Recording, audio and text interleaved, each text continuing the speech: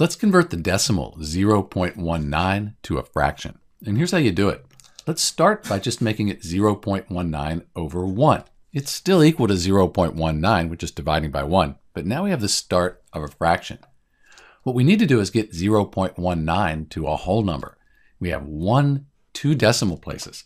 So when we have two decimal places, if we multiply by 100, that'll give us a whole number, because 100 times 0.19, that equals 19. So we have our whole number. But we can't just multiply the numerator by 100. We also need to multiply the denominator by 100. That's because 100 over 100, that's equal to 1. We're just multiplying by 1. Again, we haven't changed the value, just the way it's written. So 100 times 1, that's 100. And we've converted the decimal 0.19 to a fraction. It's 19 over 100. If you divide 19 by 100, you get 0.19. This is Dr. B, and thanks for watching.